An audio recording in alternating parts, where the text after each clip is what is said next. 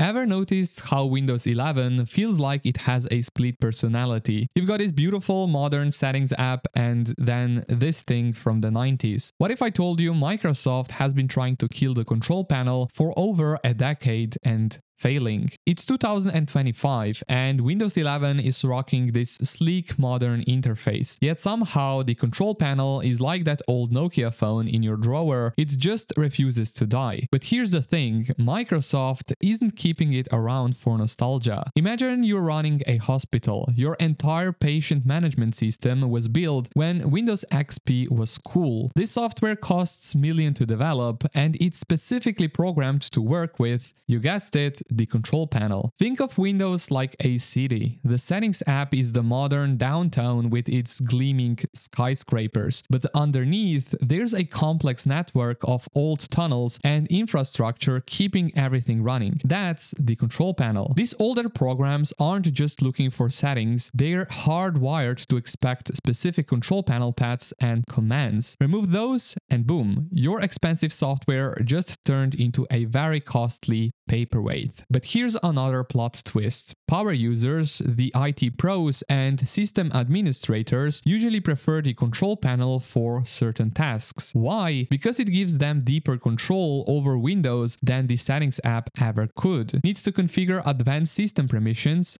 Control panel. Want to set up complex network protocols? Control panel. It's like having a master key versus a regular key. Sometimes you just need that extra access. So what's Microsoft's game plan? They're playing it smart, really smart. Instead of demolishing the control panel overnight, they're slowly moving its features to the settings app one by one. It's like renovating a building while people are still working inside. Microsoft's end goal is clear. Eventually, everything will move to the settings app, but they're taking their time to do it right. Each Windows update quietly moves a few more controls over, making sure nothing breaks in the process. So next time you stumble upon the control panel in Windows 11, remember, it's not a bug, it's a feature. Windows can run without control panel, but for now, millions of systems still needed to run on Windows.